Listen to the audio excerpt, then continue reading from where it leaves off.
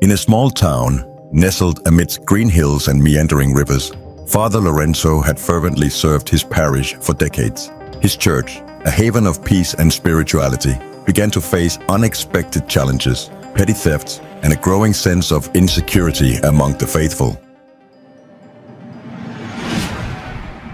On a cloudy afternoon, as he walked through the silent corridors of the church, Father Lorenzo reflected on the recent events. He had noticed the apprehension in the eyes of his parishioners, a shadow deepening with each incident. Determined to restore the lost tranquility, he made a decision.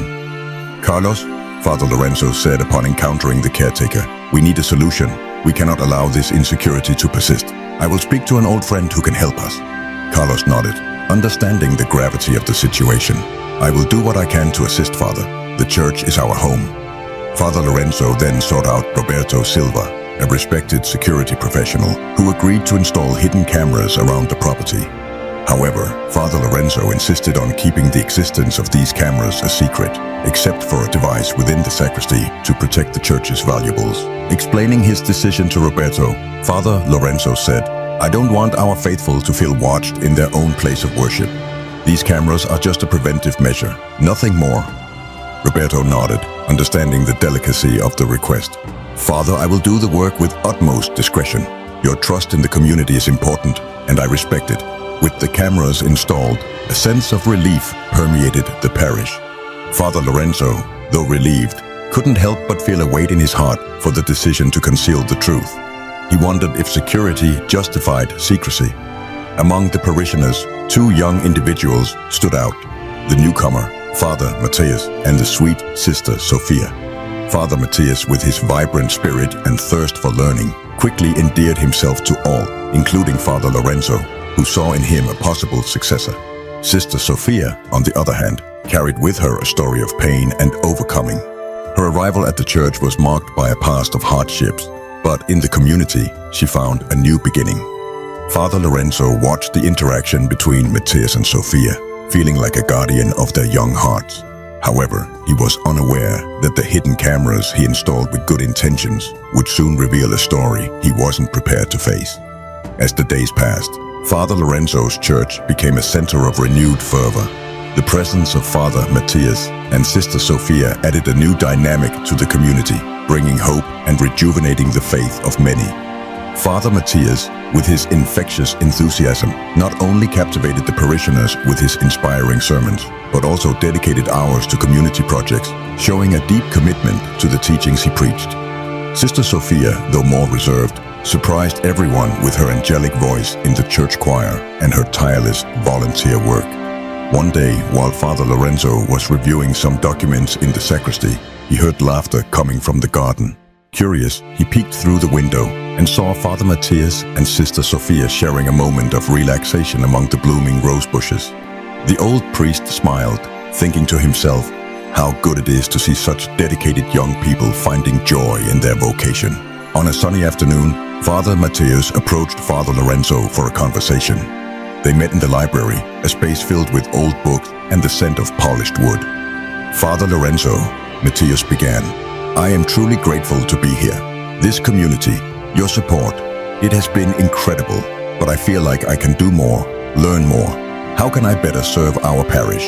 Father Lorenzo, sensing the sincerity in his words, replied, "Matthias, your passion is a gift. Continue to nurture it and guide our young ones. They see in you a role model to follow.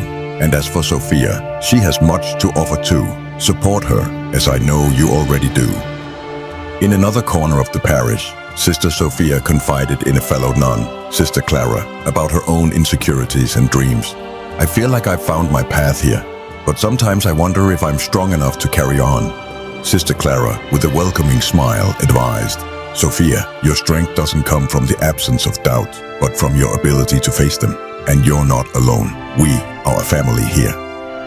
While Father Lorenzo continued to observe the growing bond between Matthias and Sophia, he could not foresee that the hidden cameras would capture a series of events that would test the limits of trust, community, and the old priest's own heart.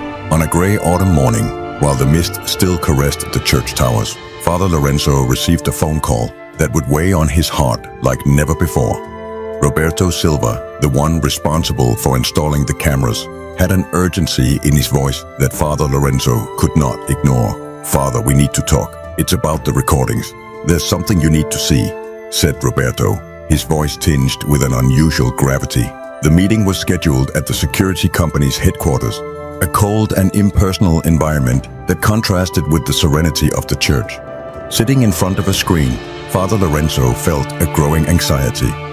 What could be so serious, he thought, while awaiting the images that would change everything. Roberto pressed play on the compiled video, and what Father Lorenzo saw left him breathless. The cameras, intended to capture intruders and protect the parish, now revealed a series of nighttime encounters between Father Matthias and Sister Sophia. The images, though innocent at first glance, showed the two young individuals in moments of closeness and complicity, walking together through the church gardens under the cloak of night, laughing and sharing secrets. "Roberto, this must be a mistake," stammered Father Lorenzo, refusing to believe what his eyes saw. "They are young, dedicated to their faith, to our community." "I know, Father, but the images, they speak for themselves," replied Roberto regretfully. "I just thought you should know before this becomes public and causes more harm."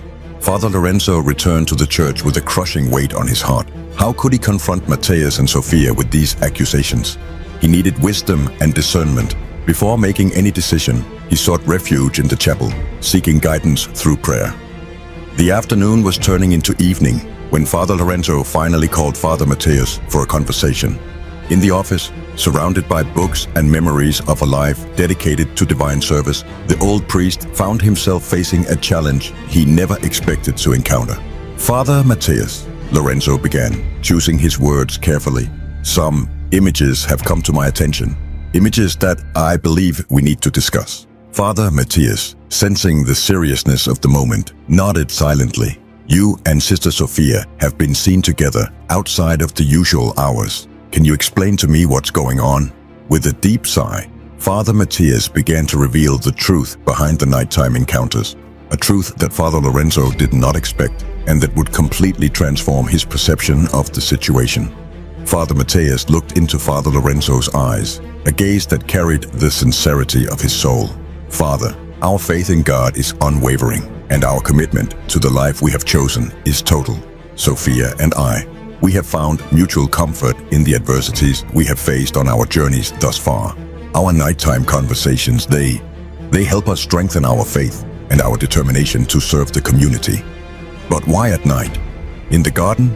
Father Lorenzo asked, his voice choked with confusion and concern. "Sophia has been struggling with insomnia, a reflection of her past anxieties, and I have found in music a way to bring some solace to her.